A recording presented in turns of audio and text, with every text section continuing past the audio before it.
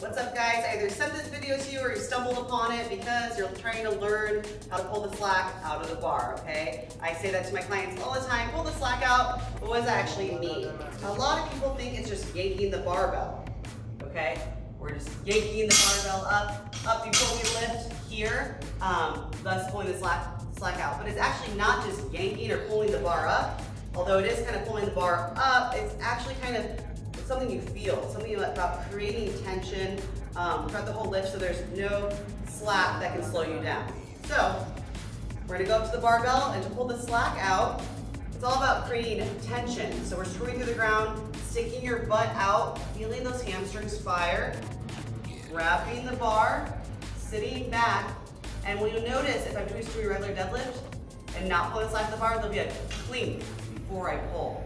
What we're trying to do is get rid of that clink. We want silence. So you're gonna come here, you're gonna squeeze the barbell like you're bending the bar and trying to hide your armpits here.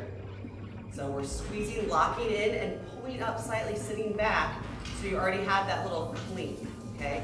From there, I'm squeezing really hard. This is a really hard position to maintain.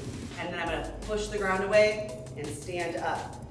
Now, if this was a deadlift bar, you might even see, if there's a lot of weight on it, see the bar bend a little bit as I pull the slack out. And a lot of people think that the goal is just to squeeze the slack out and float the bar. It's not so much pulling up enough to float the bar, but it's about pulling that slack out and get a little doop, and feeling that right position. So as soon as you push, the bar is going up. Now, if I don't pull the slack out, I'm just gonna go. And it's gonna make the movement a lot harder there.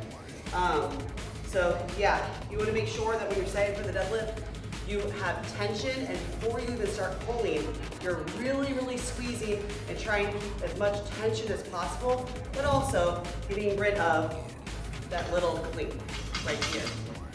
Welcome back to Beginner Series. Today we are working on bench press. We're gonna go over